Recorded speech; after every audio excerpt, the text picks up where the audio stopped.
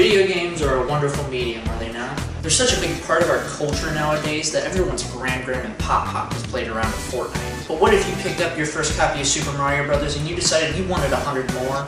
Or maybe you need advice on how to finally track down that one copy of your orange box. I'm Awesome Ben, and I've got you covered. Ben, I don't know where to start. Anywhere you want, disembodied voice. Whether you want to grab a whole set of NES games or you want to stock up on the entire clearance aisle of PS4 games, there's no wrong way to get started. Collect what you want. But Ben, video games can be expensive. I've got taxes to pay. Not to worry, that brings me to step 2, budget. If you're not willing to spend that much money, I recommend picking up an Xbox One.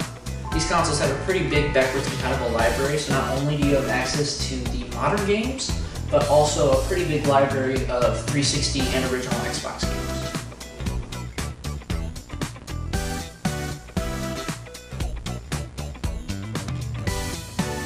Did I mention Xbox games are also dirt cheap?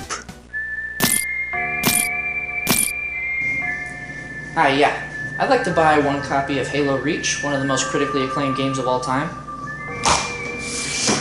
That'll be 25 cents. So now you've got your console and a stack of games. It's time to have fun. Play with your friends, share games, trade games. Video game collecting is a great way to build a community.